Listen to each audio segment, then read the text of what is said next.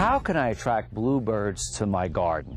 Well, the easiest way to attract bluebirds to the garden is by putting up a bluebird house. In addition to that, you of course can feed them with mealworms, and many times that will attract them to the garden.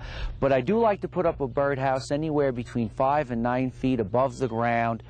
It is important that you have a baffle or some means of protecting the bluebirds from raccoons, which many times will climb up and reach into your bird houses. I like this type of house because it has the see-through glass or plexiglass, so you can actually watch the bluebirds as they build their nest, lay their eggs, and when the young hatch out. It's important to kind of put the bluebird house in an open area where it faces an open field. Send or email me a gardening question to this station. I'll try to answer it next time.